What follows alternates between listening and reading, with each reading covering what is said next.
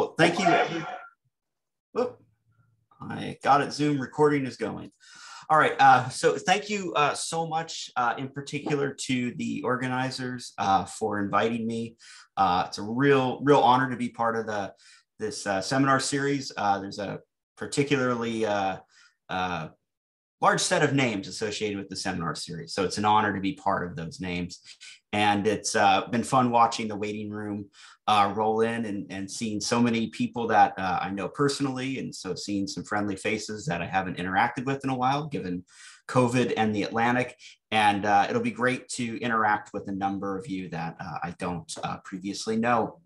So I just wanted to take this opportunity today, not so much to evangelize the use of carbon-14 with beryllium-10 in terms of cosmogenic nuclide chronologies, but present some thinking that I've been doing recently about trying to do more with less.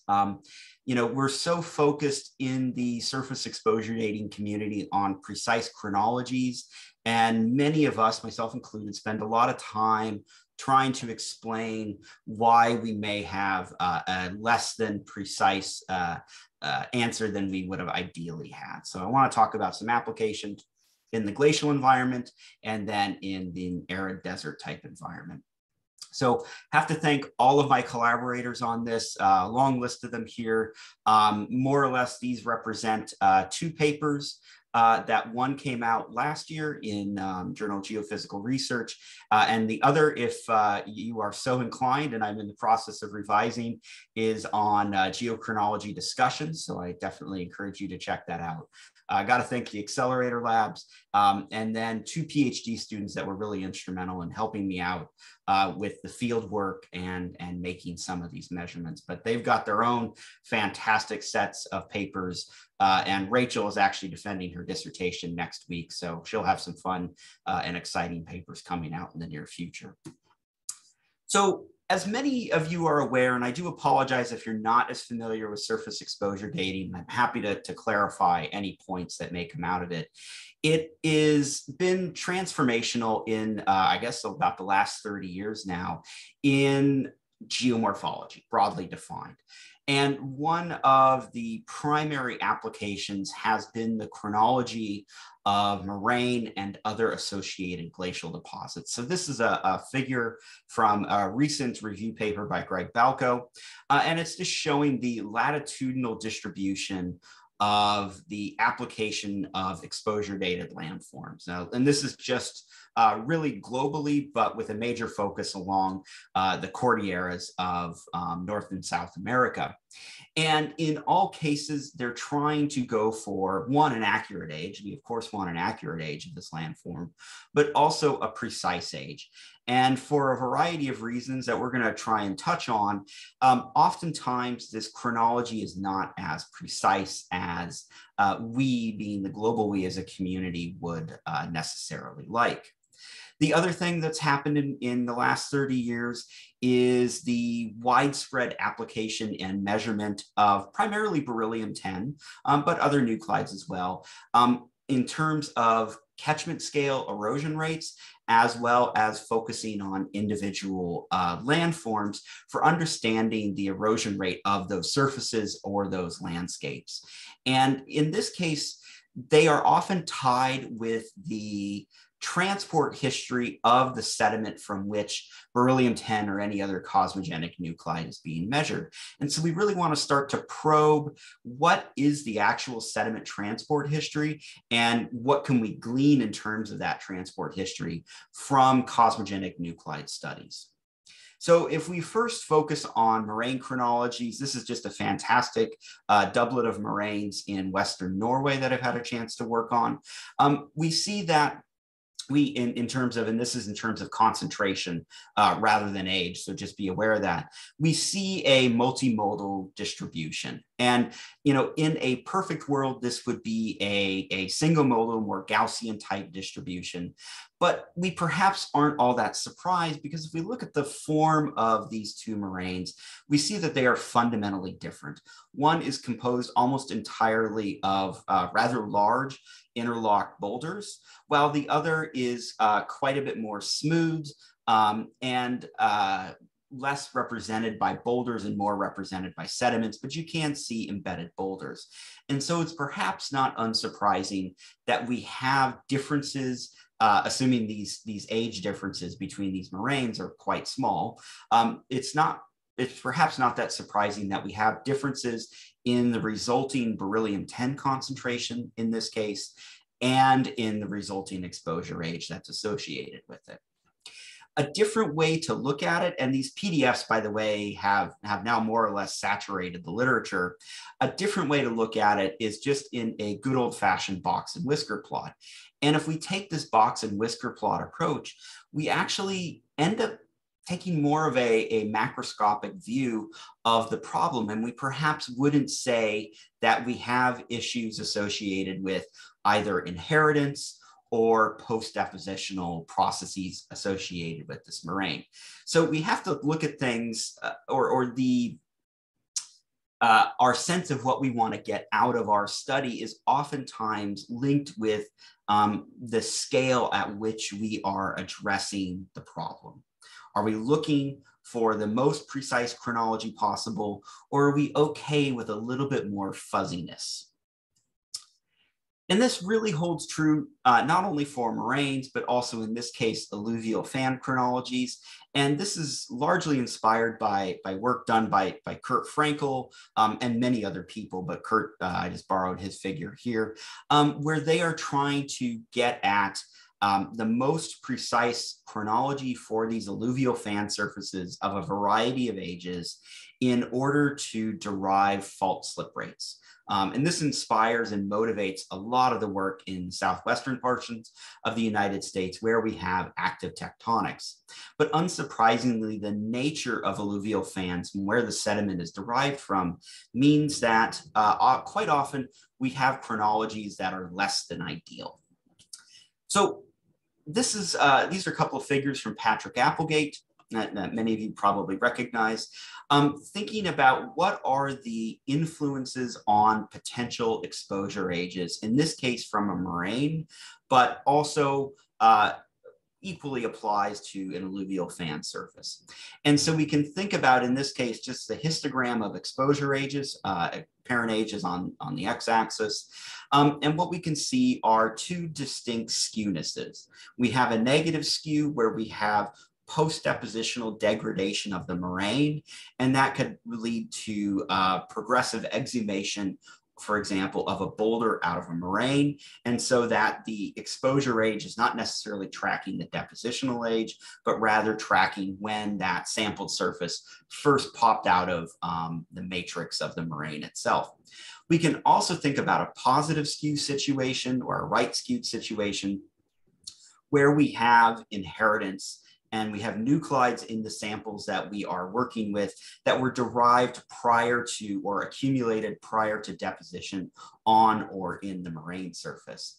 And in reality, we have a continuum here because any individual boulder on a moraine or on an alluvial fan is subject to these two processes. In a perfect world, we would have something that represents a Gaussian distribution where that the only spread in the resulting exposure ages or concentrations are purely a byproduct of the uncertainty associated with the measurement. The reality is, and I think what we have to start questioning as a community is, should we actually expect a Gaussian age distribution for a landform? Right? And this is really beyond the scope of this talk, but it's just a thought I want to put out in the community in that, should we expect a pure Gaussian where in this case, the reduced chi-square value approximates 1, and that only accounts for the spread as a result of analytical uncertainty. So just putting that out there. We're going to kind of touch on it, but really we're going to move on to a slightly different topic. So to do that, we're going to work with carbon-14. There are a number of carbon-14 labs now coming online. This just happens to be mine. And if you're not familiar with it, it's a distinctly different extraction process from beryllium, in that rather than doing a chemical dissolution, we're actually doing a fusion of the sample, and we subsequently cryogenically collect that gas and measure it via AMS. So they're not nearly as abundant as a beryllium lab, but the good news is there's a number of labs online or coming online in Europe. Same thing in North America, also in Australia. I believe Korea has a lab or two now. So what my hope is that as a community, we can start to interrogate new questions and potentially messy data and try to learn more than what we may have in the past if we can start using C14 a bit more. So just to get everybody on the same page, I want to talk a little bit about systematics and review everybody's favorite paired nuclide plot or the banana diagram. Carbon-14 has a very short half-life relative to beryllium-10, just over 5,000 years.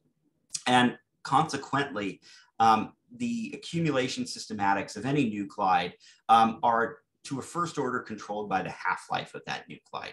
And so for carbon-14, the time scale to saturation is short relative to every other cosmogenic nuclide on the order, on the order of 30 to 35,000 years approximately. It's produced by spallation processes at a rate about 3 times that of beryllium.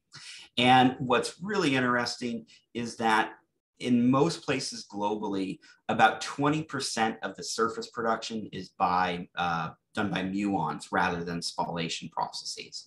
And this has important implications and consequences for the resulting signal that might be measured.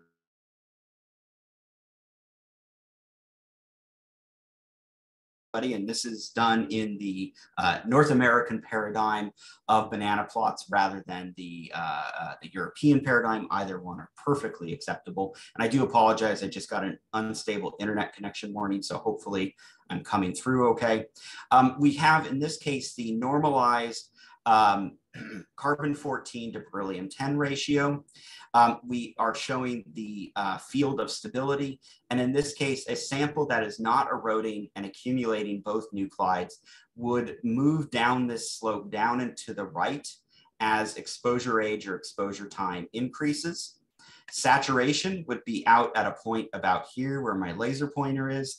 And so samples that were continuously exposed, accumulating nuclides, would plot where these yellow stars are located. Samples that were continuously exposed but eroding and accumulating nuclides would plot in this gray field.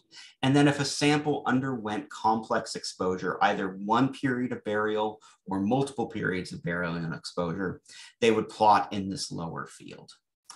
The forbidden zone, I forget who this was termed by, is perhaps not so forbidden anymore in the field of carbon-14 and beryllium-10. And this is fascinating work done by my students, Carrie Rand and Tori Kennedy.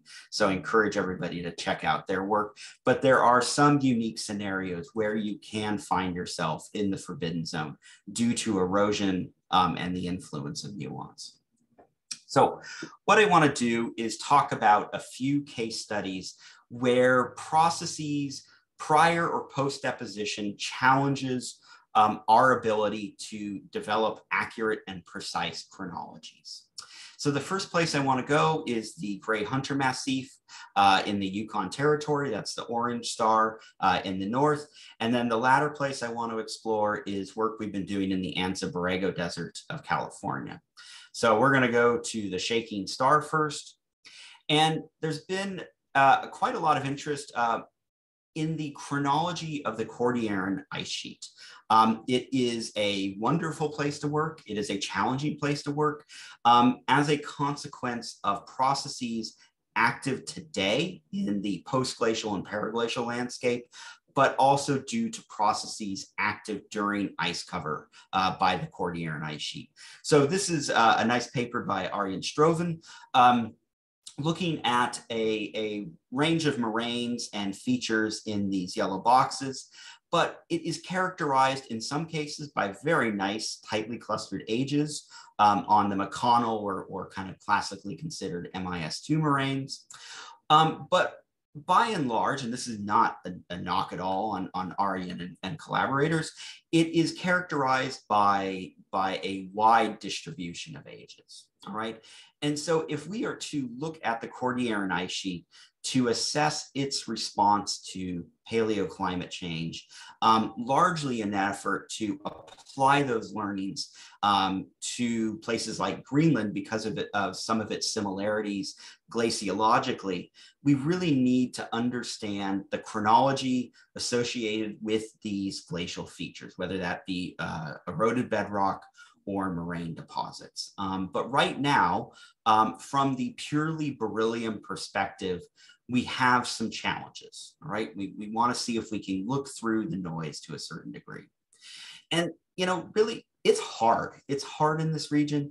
And part of that is because we have complex topography that controls the ice flow conditions present, affecting the landscape. And I apologize for the blurriness of this figure, but modeling studies also show that there were broad swaths. If you look at the hashed areas of this ice sheet reconstruction by Julian Sanguineau, that there are broad swaths of the landscape where ice was not sliding across it. So this we would refer to as cold-based ice, and it would be generally non or minimally erosive. And this is what really poses our challenges. We have a landscape that may not entirely be reset by Cordilleran ice sheet cover. And then we have a landscape that has active permafrost deflation acting today and very likely in the past. And so we're going to come back and touch on both of those. So to get our bearings a bit more, the Gray Hunter Massif is located north of Whitehorse, Yukon Territory. For reference, Juneau, Alaska is down here. Anchorage is over here, the Gulf of Alaska. Seattle, my hometown, would be somewhere down to the south. And what we see in this red box, which is the Gray Hunter Massif, is that the MIS2 or the mapped MIS2 ice limits actually did not inundate the Gray Hunter Massif, but rather wrapped around it and filled this complex topographic landscape, filled the valleys, flowed around it with multiple ice flow directions. The MIS6 or the presumed MIS6 glaciation and older glaciations very likely did at least partially inundate this landscape. So we have a landscape that in this case escaped glaciation. And so our initial motivation here was to go to a landscape where we have, and I'm putting in air quotes, hopefully everybody can see me, putting in quotes, simpler glaciers from which we may be able to extract temperature and precipitation information in terms of their paleoclimatic response. But to do that, we need to develop a chronology of those landforms. And so also looking at this perspective image from Google Earth, what we see is a complex set of landscapes. We have a set of outer moraines that are sometimes at the valley head, sometimes in this case, a lateral moraine associated with those outer moraines at the mouths of the valley. And then at the head walls of the valley, we have a set of inner moraines that are just beyond the Little Ice Age limit and modern rock glaciers in this landscape. We see we have relatively tall cirque head walls relative to the basins. And we see that there's not a huge amount of difference in terms of the inner versus outer moraines in terms of boulder appearance, but we do see slightly more embedded boulders on the inner moraines. They are less weathered and generally less lichen covered than the outer moraines. This is a very approximate classification scheme in this case. We do a little bit of mapping. Again, our outer moraines are shown in orange. Our inner moraines are shown in purple, and they're generally hypothesized to be marine isotope stage 2, kind of canonical last glacial maximum. The inner moraines being terminal Pleistocene, very earliest Holocene. So just as we're transitioning out of the last glacial maximum into Holocene-like conditions.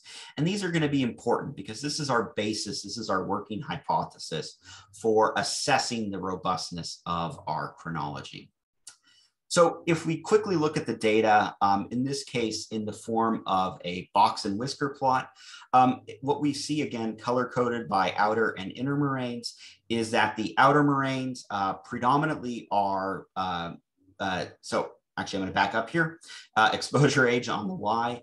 On the x-axis are the groupings shown in this map figure here. And I've grouped them first by the moraine and the classification as to inner or outer, and then the nuclide that was measured on those moraines.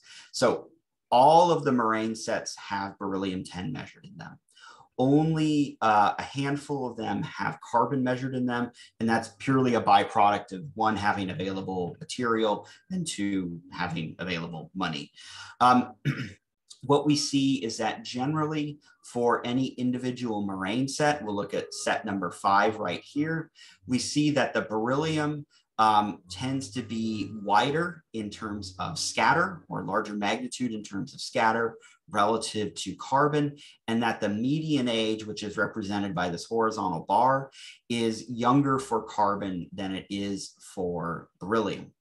The other thing we take away, though, is that the median age for our carbon results, particularly for the outer moraine, are quite young and are often younger than the inner moraines from either carbon or beryllium. Take moraine set 8C and moraine set 7C. And we see that there's quite a bit of scatter even in the carbon-14 results.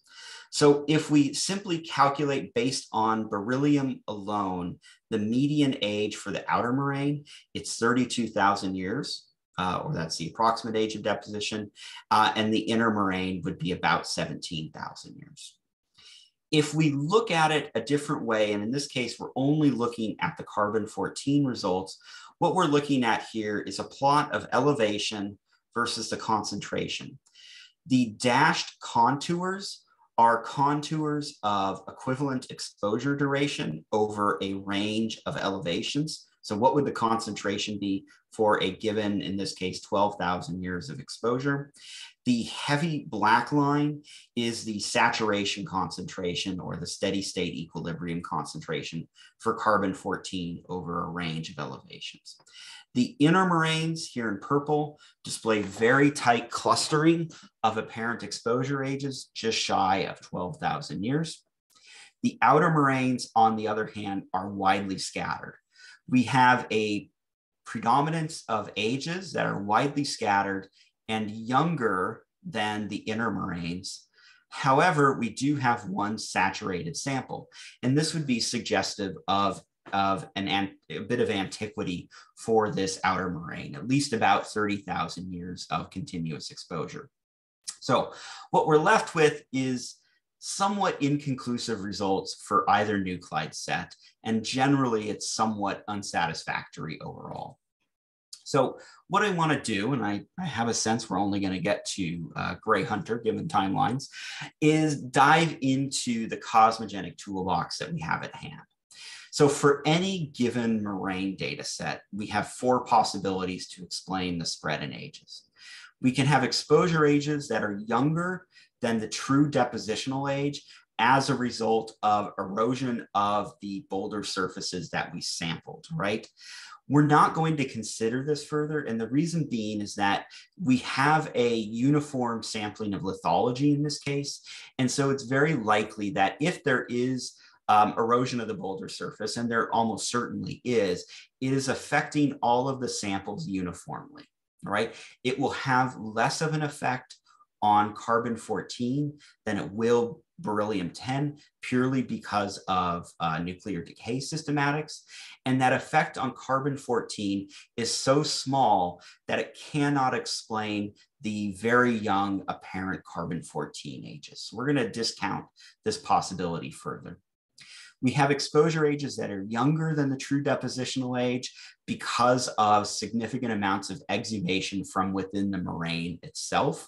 So we're going to explore that possibility. We can have beryllium-10 ages that are older than the depositional age due to inheritance of nuclides from prior exposure. This is very much a likely possibility, particularly if we quickly go back to our box and whisker plot, where in some cases we have very old, nearly 80,000 year apparent beryllium-10 exposure ages. The question then becomes, do we also have inheritance within the C14 data set that might explain that one saturated sample shown here on the right? Or do we just have exposure ages and therefore moraine ages that reflect real climatic processes leading to morainal deposition? So if we look at this in terms of our paired nuclide plot, we see that our inner moraines are somewhat depressed relative to continuous exposure, but generally they are all consistent. And these are 2 sigma error ellipses around these values, I should mention, are all consistent with continuous exposure. We have 2 outer moraine samples that are consistent with continuous exposure, one being very young, one being quite a bit older. And then the rest of the samples are consistent with complex exposure histories for these samples. Either they were prior exposed and then buried, or they have been exhumed subsequently on the moraine surface. So Lizzie should recognize one of these figures because it's borrowed from her paper. These are 2 papers that came out in 2020 and 2021, and they really inspired a lot of the thought moving forward in this paper. So thanks to Lizzie and thanks to Dirk in particular, if he's on this call. I'm not sure if he is. But we got to think about where are moraine boulders being sourced from.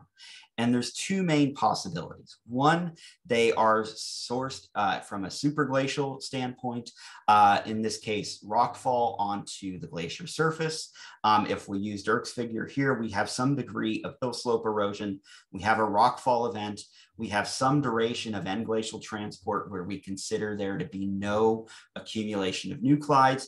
And then we have some degree of superglacial transport in the ablation zone prior to sampling. And in this case, they are sampling within a medial moraine, but it could be sampling within a moraine surface itself. So both of these papers were considering these scenarios. The other source of potential boulders is that of being subglacially derived of plucking. And so if we think about glacier advance, we have a period of time in which the boulders or the to be erratic surfaces are exposed as bedrock or in this case, or potentially boulders upstream in the glacial valley before they are subglacially entrained and then transported to the moraine surface. So that's going to guide the exploration of a few very simple models to try and explain our data. And to get at this, I'm pulling from one of my favorite papers by Steve Porter. We have to think about what is average. What is our average state of glaciers? Is it the last glacial maximum? Is it the Holocene? Or is it somewhere in between? And Steve, in my opinion, convincingly argues that it's somewhere in between. We have some degree of ice cover in the broader landscape from the Cordilleran ice sheet, but probably also by alpine glaciers. And this again is supported by Julian's modeling work, looking at the duration of glaciation of these landscapes.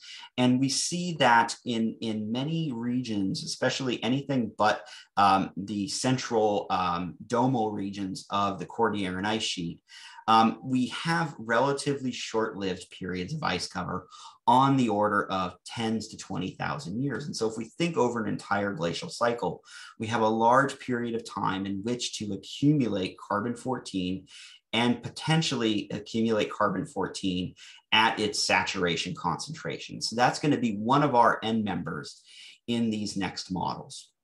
So what I've done here is I've assumed 2 distinct sources of boulders to the moraines, one by subglacial plucking during ice advance, the other by rockfall onto a glacier surface, transport down glacier to the ultimate moraine deposition.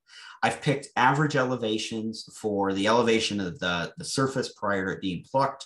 I've used the average elevation of the rims of the cirques, and then I've used the average elevation for the outer moraines that we looked at. Contoured is the carbon-14 concentration in this case. And this is purely hypothetical. And so what we are looking at here, and the Y is either the timing or plucking, timing of plucking or the timing of rockfall, and then the depositional age of the moraine. One of the main takeaways here is that in nearly all cases, the concentration is set not by the degree of inheritance, but rather by the depositional age of the moraine itself.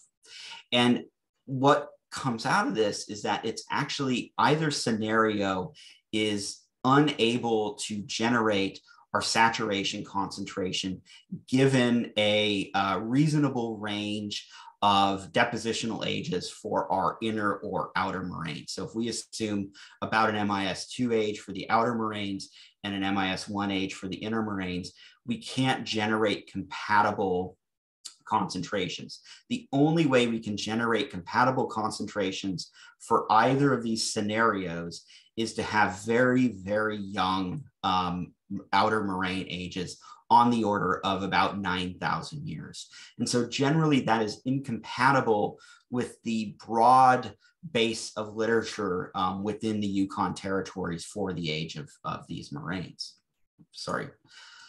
So, so again, if we look at these concentrations, there we go. Sorry, my pointer froze. What we see in this case for the outer moraines are concentrations on the order of 2 to 3 times 10 to the 5. And so we would need very young, for both scenarios, 10,000 year depositional ages for our outer moraines. So it becomes very hard to explain this saturated concentration other than a very old depositional age for that sample. So the concentration that we measure, in other words, and I'm trying to say more clearly, is set not by the pre-exposure history of this boulder, but rather the depositional age of the moraine. So it's very likely that this erratic sample in this outer moraine has been sitting at the surface in this moraine in a stable position for more than 30,000 years, very approximately, right? So we still have to explain all of these very young apparent exposure ages. To do so, we're going to look at the opposite scenario where we have exhumation from the moraine itself. What I've done here is I've assumed a depositional age, or the depositional age of the moraine is the sum of the amount of time since the boulder reached the surface of that moraine as it's been exhuming out, plus the exhumation, the duration that it's been exhuming out of that moraine. I've very simply assumed that the moraine in this case is infinitely flat. So we have no production coming from the side. There are models that have modeled this, but it became overkill in this situation.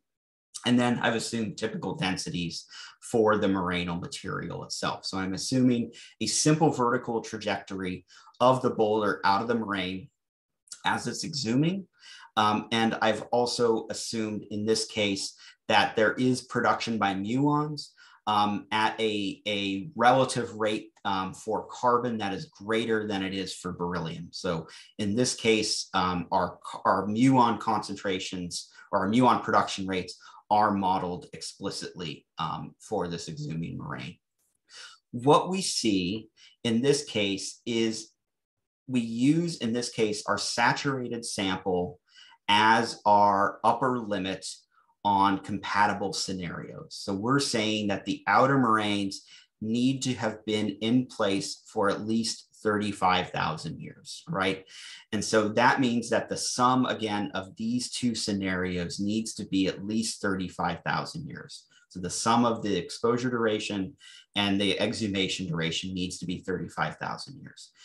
These other black lines are contours of the concentration as measured in an individual boulder sample. Everything in the orange shading are compatible scenarios of exhumation depths from which that top surface was exhumed from of the boulder over given pairs of exposure and exhumation duration. So anything in white is incompatible with this scenario. Any place that the black contours cross the orange shading is compatible, right? And what we see for at least the outer moraines are that our results are consistent with more than 2 meters of exhumation of many of our boulder surfaces over at least 35,000 years. And I say at least 35,000 years because, again, we lose age information when we reach steady state equilibrium.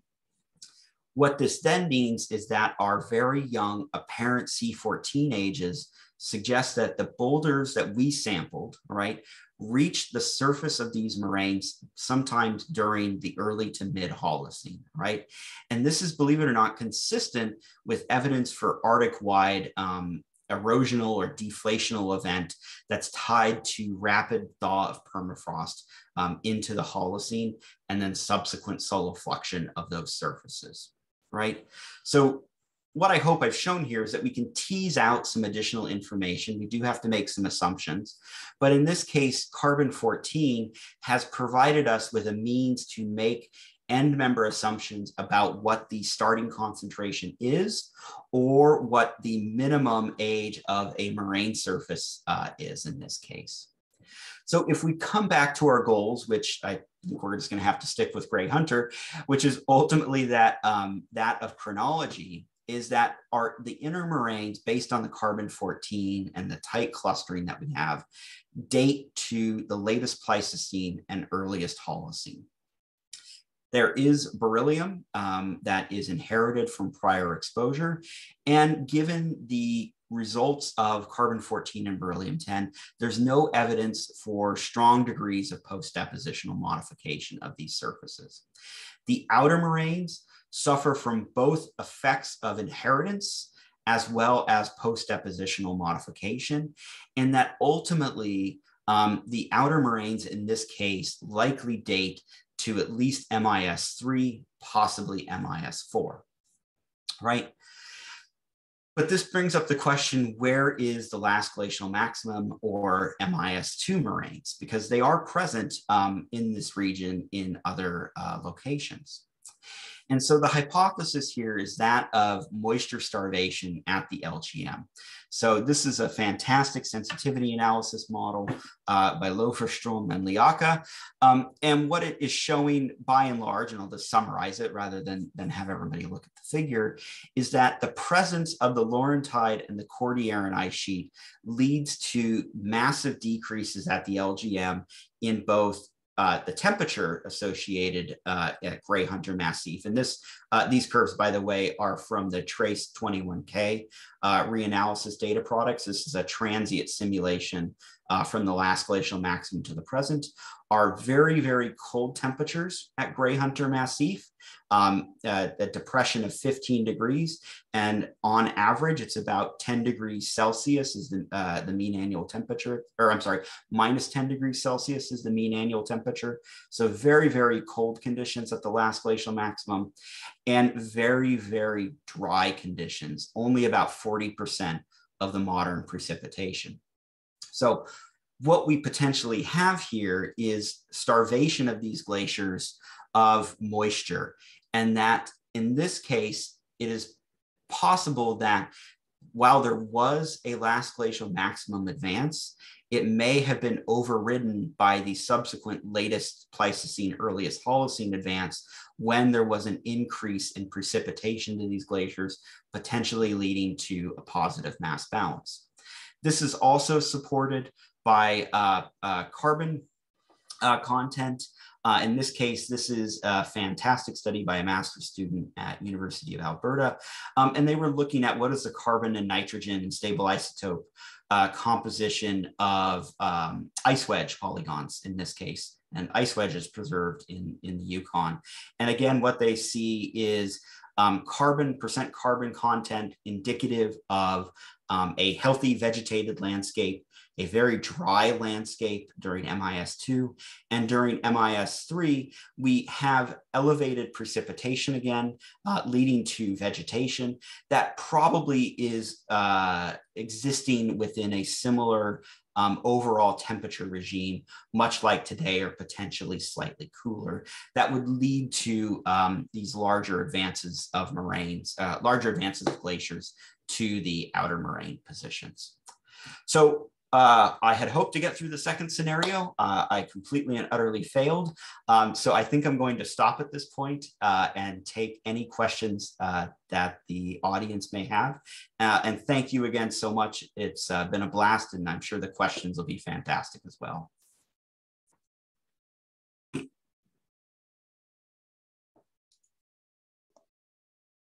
Okay, so thank you very much, Brent, for this really, really fun talk. I'm thinking that people are probably still typing in their questions, and while they're doing so, I'll try and ask the first question. And mine is has to do with a bit of the guts and insights of the cosmogenic carbon. How sensitive is it to burial, basically? So when you're taking you're looking at carbon-14 age, how do you account for the fact that it might have spent some time, that a big portion of it might have been produced during burial, or maybe it's just not as sensitive? Yeah, no, that's a, whoa, that was very loud. That's a fantastic question. And it is something we do have to account for. And so that's why in, if I go back a few slides, in this exhumation model, we do account for production while it is exhuming out of the moraine itself at those elevated production rates because of the large I'm going to say mutagenic, Greg Balco is going to kill me, large mutagenic component that is responsible for C14 production. If I had gotten to my next mini talk, which may be an entire talk on its own, we do also account for production by muons in that sense. So it is important to account. It's not something we can neglect anymore, that we can't just say it's buried, there's no production, we can ignore it. If we do ignore production, let's say we're buried under 20 meters of ice, which is a safe-ish assumption, although there's work coming out very soon out of Antarctica by Ryan Venturelli, who you should get as a speaker, that's showing that we do, even under 20 or 30 meters of glacier ice, have to account for production of carbon. But if we assume there's no production of carbon, we can detect on the order of 700 to 800 years of burial is when we can separate it from continuous exposure based on analytical uncertainties. Yeah, so it's complicated. Okay, yeah, that's, I guess it's complicated is a good answer. We have our first question from Aryan. So he says, cold and dry for LGM. Sounds familiar from other regions as well, e.g. Central Asia. Could the glaciers have been entirely cold-based and not left much of an imprint? Yeah, Aryan, I think you're spot on there in that, yeah, they may not have left an imprint at all. And I think Central Asia is a good example of I think we need to systematically look at a lot of our data sets globally and kind of reassess what actually is the landform signal that's left behind by these glaciers, and then what is the resulting cosmogenic signal that would be extracted from these landforms. So I totally agree with you. And so the LGM may not have left an imprint at all. Like you said, there may not be a moraine at all. So I think when, as I'm working on this paper, we're hedging our bets and saying there either was no moraine left behind or it's been overridden.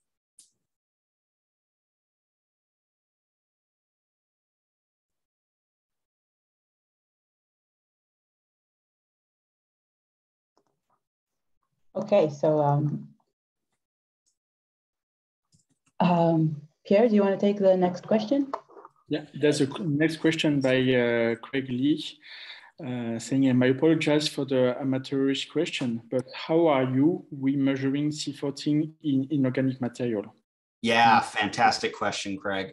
So in this case, this is carbon-14 that is produced in situ in quartz grains by cosmic rays. This process does also happen in organic material, say a piece of charcoal that an archaeologist might work with.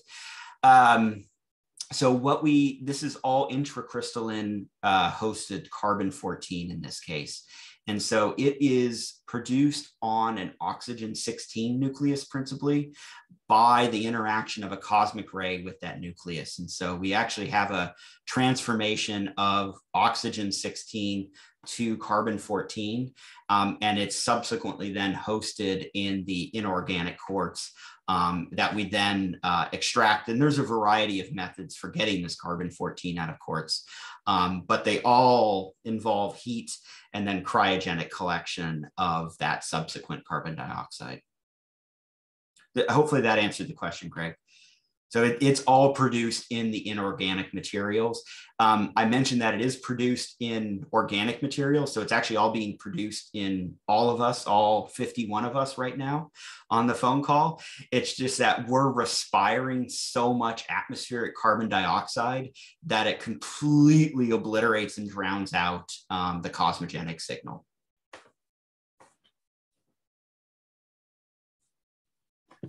Thanks. It's a nice illustration. I just have one question also coming back to the question of Ariane also. Have you done aluminium-26 dating on those boulders, or did they get something different in terms of message compared to beryllium-10 or something complementary to the other nuclides? We have not measured aluminum in any of these erratics. And part of that was a lack of foresight on our part. So when we did the chemistry, we did not take any aliquots that would be required for an aluminum analysis. And we have some material left, so we could go back. I would suspect they would also show complex exposure, but it would be relative to much longer timescales. We certainly wouldn't see it from the last interglacial to the present. It would be spanning a much longer period of time. Other studies, and I apologize, Ariane, I don't know if you've measured aluminum on some of those samples. I think you have, but certainly John Goss has done some work in this area as well, and they have measured aluminum, and they do see isotope ratios consistent with complex exposure. Okay, thanks.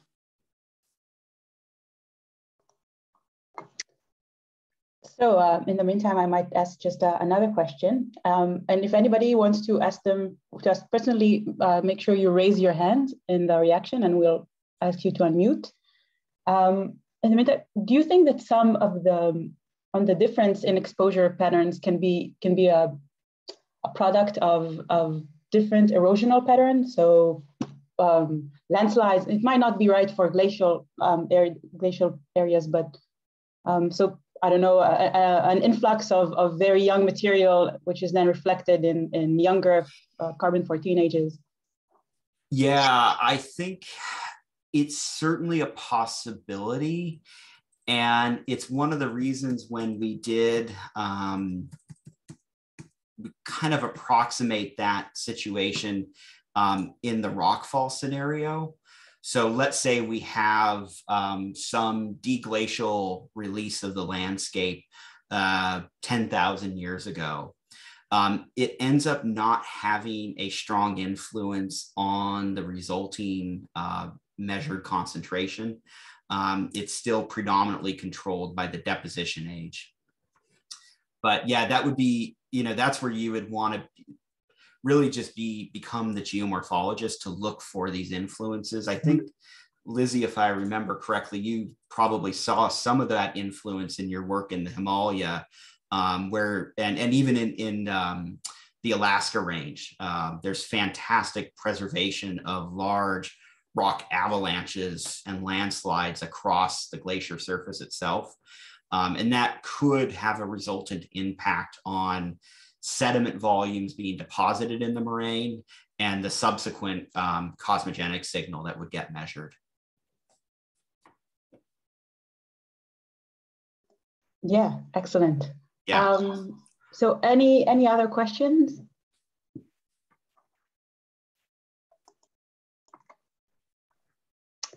Well, oh, right. So one more question by Isabel. I saw you sampled bedrock surfaces as well from one of your figures. Any difference in concentrations with boulders? So would that be, Isabel, is it this figure here? Just want to make sure I'm going to the correct figure. Okay, yeah, this is not actually my work. This is Arjan's work. And they, depending on the bedrock, and if Arjan's still on the call, he could probably answer better than me. They do see differences. We didn't sample any bedrock surfaces. But elsewhere, for example, when we do work in the Antarctic, we do see differences between erratics sitting on top of the bedrock surface. And so one of the other things we're teasing out is there we actually can see some carbon-14 inheritance, but it's on the order of a couple of % of the total concentration.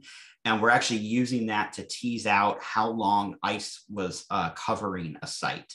So if we did have infinite funds and were able to sample the bedrock, I think we would see some differences in even the carbon-14 signal. But in this case, we only have boulder samples.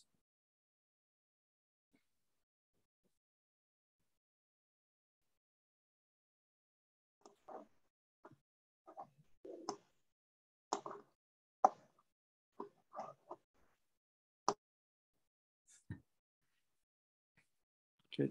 There's one more question in the chat by Adam Hawkins. So yeah. After the Gradient saga, would you advocate for making it the norm to measure paired nuclides on moraine boulders, or keep it to only specific sites? So, Adam, I should ask this when you defend your PhD here in the next year or so, since I'm on your committee. It's a fantastic and interesting question, because in the early days, and I'm now old enough to say, in the early days, we did advocate for that very technique. And then it went away for a bit.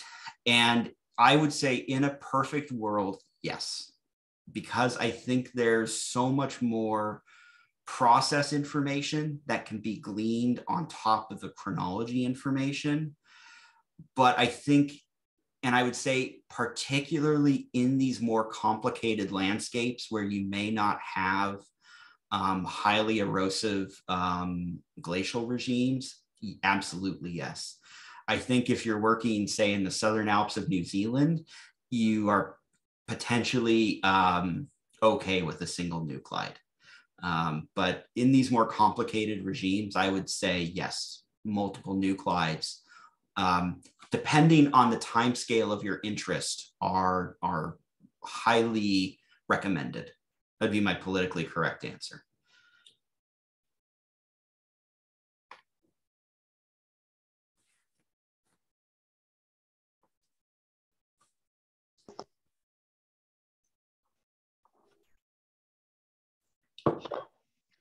Okay, well, if there are no more questions, I want to say thank you again for everybody who came to listen to this talk. And thank you very much, Brent, for giving this wonderful talk.